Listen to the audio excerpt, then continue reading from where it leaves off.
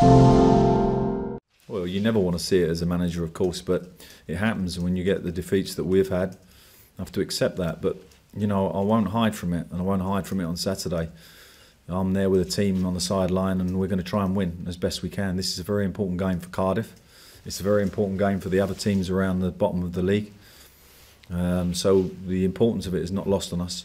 But more importantly for us, it's to give our fans something back. All the money they spend travelling up and down the country for us to support us, and we know we've let them down in recent weeks.